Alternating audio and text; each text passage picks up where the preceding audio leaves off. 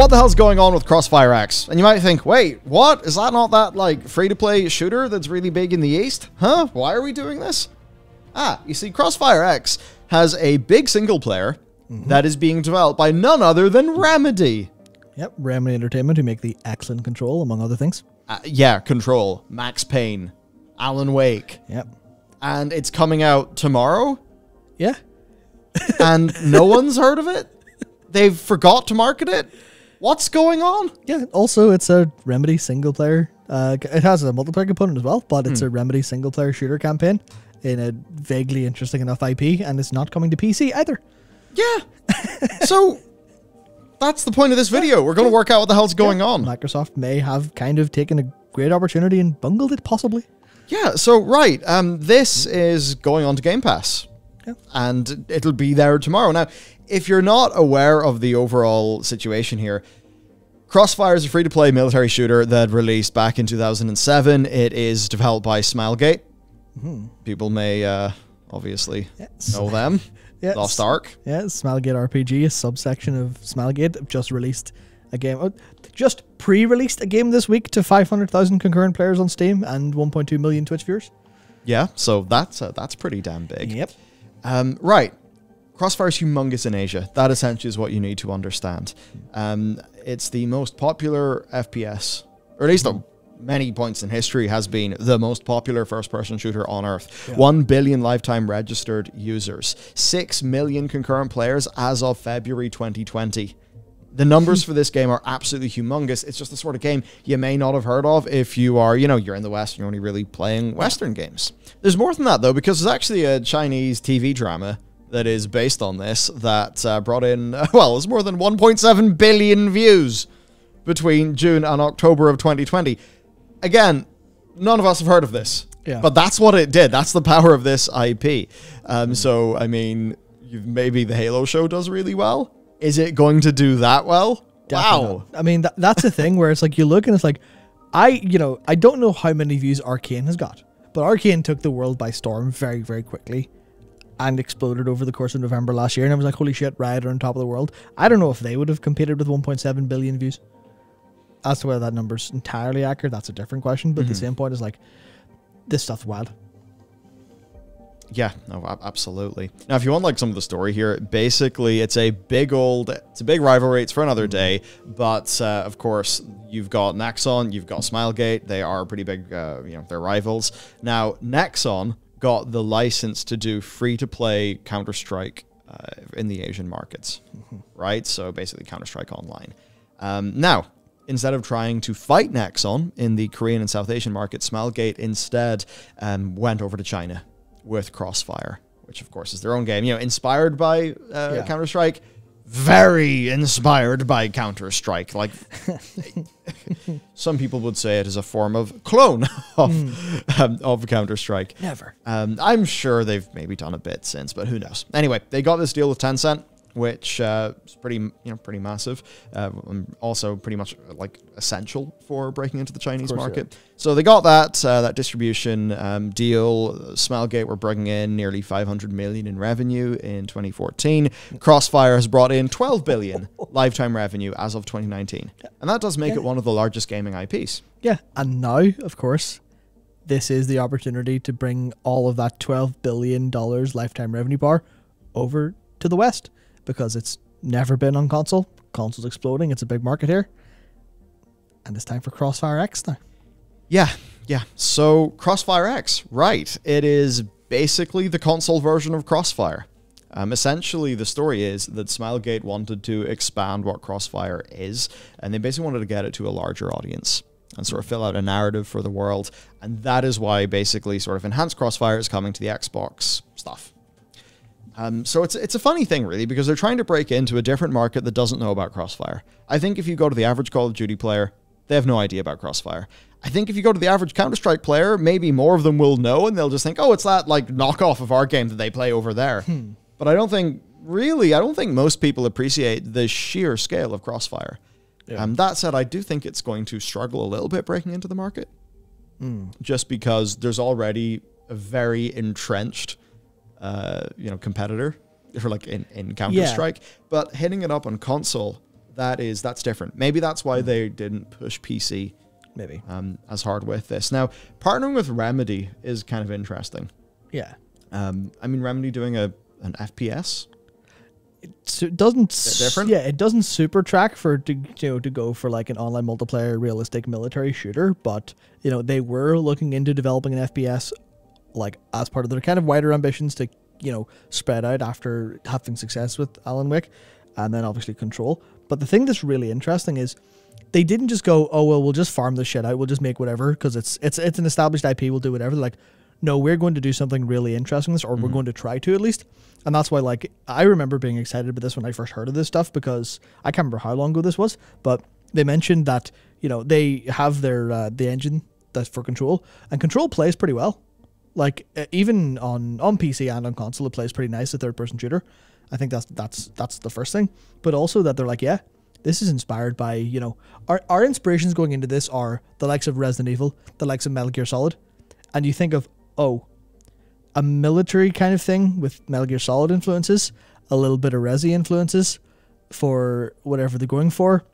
Combine that on top of what they've done with Alan Wake and that kind of experiential genre, the Control stuff they do really, really well. You're like, this is potential to not only not even talk about aping like the $12 billion success again. It has potential to be a big budget game that Remedy get to go wild on and is super, super fun. I remember being really excited about that.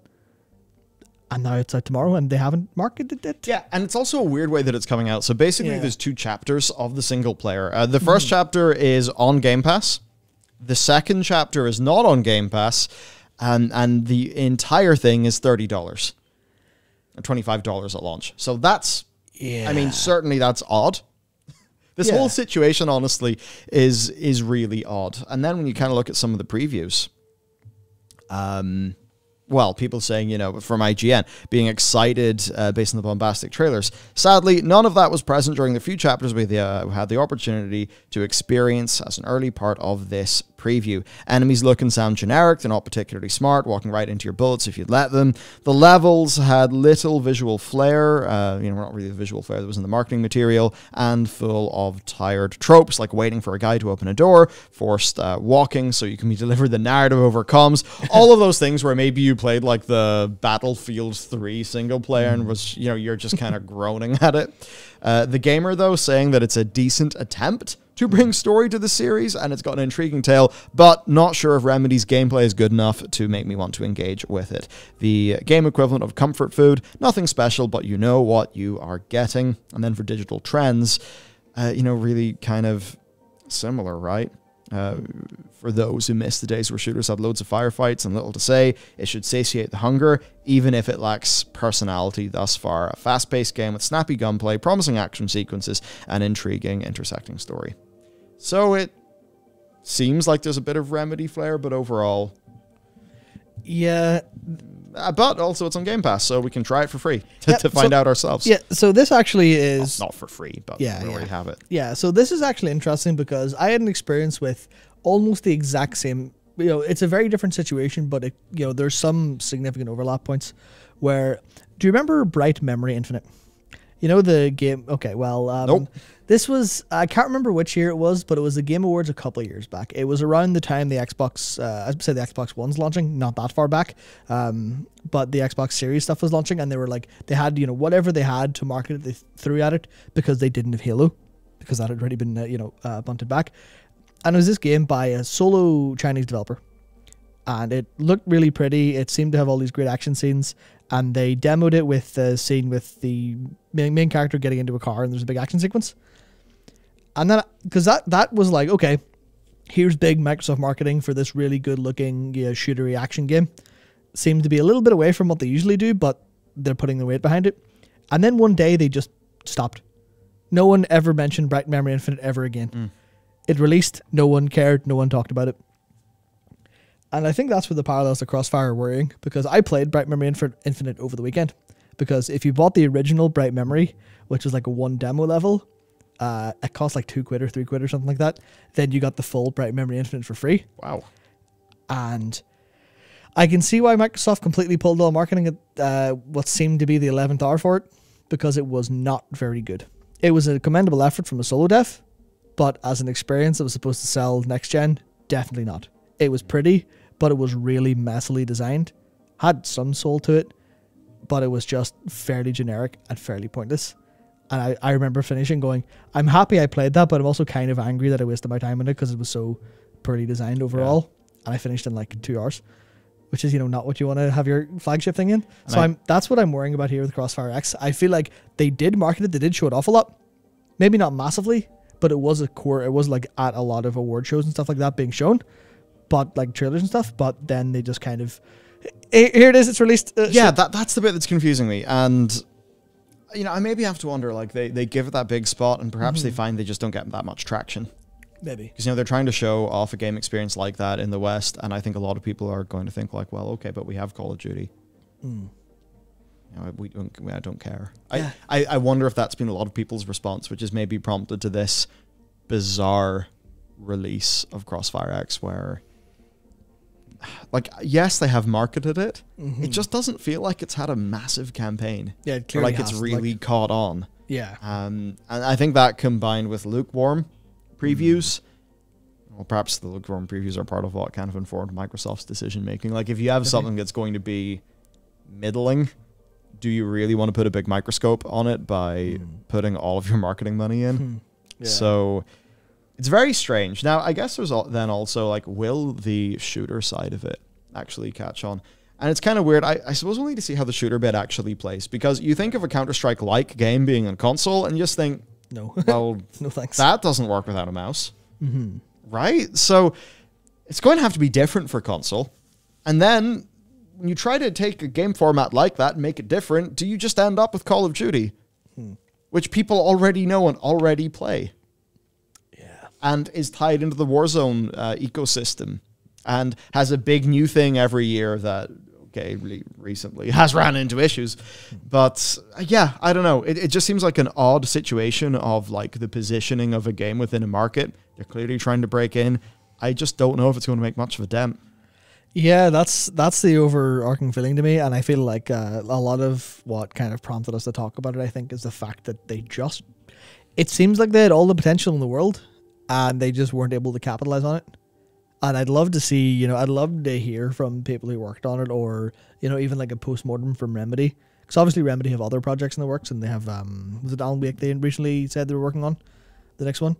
So I wonder if this is a case where they kind of did this on the side for a bit of money and didn't put all of their effort into it, and that's why the previews are making it feel a little bit kind of bland, as opposed to with the full weight of what I expect that. Because that's a really unique studio and how they do things. And I'm generally a bit mixed on Control as an overall game, but I really loved, like, that unique flavor they brought, and I was hoping it would be in CrossfireX, because that's something that I think we're largely missing in the military shooter, which is, more than set pieces. We're missing, like, a kind of, here's a unique experiential kind of take on things. The numbers, Mason. Yeah, I mean, that's the thing. That's the closest we kind of got. Well, I guess Titanfall 2 as well, towards the end. Yeah, but there has been good stuff there, and even the recent Black Ops tied with a few interesting ideas. It's just I mean, if you know how that game was actually developed, basically that campaign was a big cobbled together rush job, and I think they did pretty much as good a job as they could given their circumstances. And obviously, Black Ops does have its own, it's not perfect, but it had some of those more interesting ideas and was playing around with those narrative devices. Yeah, like for how that's what you would want Remedy to do. Yeah, for how awkward it was, I really liked Black Ops 3. That whole, like, Dark Forest, Black Forest thing they had going on. I thought that was really, kind of evoked a little bit of the Titanfall stuff, some of the Black Ops stuff. Like, that's really cool. This is way better than shoot some dudes.